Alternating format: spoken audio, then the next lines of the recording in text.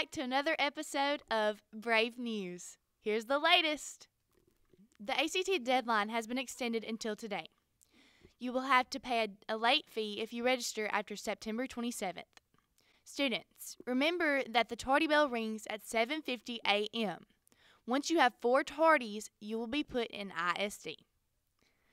The Lion King will be presented by TCHS Bravada on October 24th at 6:30 p.m., October 27th at 2 o'clock p.m., and October 28th at 6:30 p.m.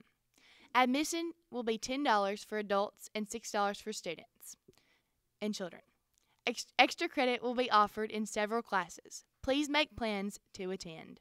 All 9th grade students will attend the Heads Festival at Northeast on Thursday, October 10th. It is a day-long event that showcases STEM programs. Permission forms are being distributed through the math department. However, if a student does not have a math class this semester, permission forms are available in the counselor's office.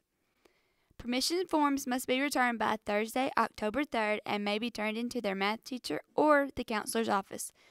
On Friday, October 18th, seniors and graduating juniors will attend the Northeast Now event. It is a recruiting event that includes a tour of the campus. Permission forms may be picked up in the counselor's office or in Miss Riley's room and should be returned by Wednesday, October 9th. There will be a pancake breakfast Saturday, 6 to 10 a.m. at the Food Depot. Donations only. The TCHS Most Beautiful pageant will be held on Saturday, November 9th at 7 p.m. Any 9th to 12th grade girl interested in entering may pick up a form from Miss Webb in room 230.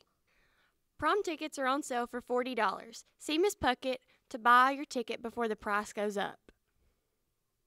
Football needs managers and someone to film the games on Friday nights. See Coach McKay if interested.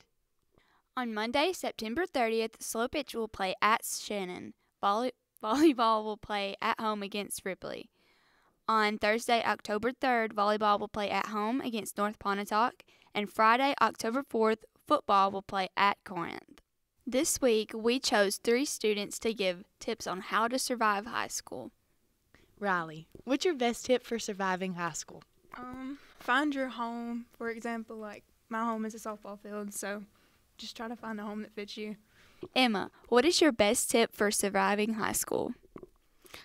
Always bring snacks to class and stay caught up on your work.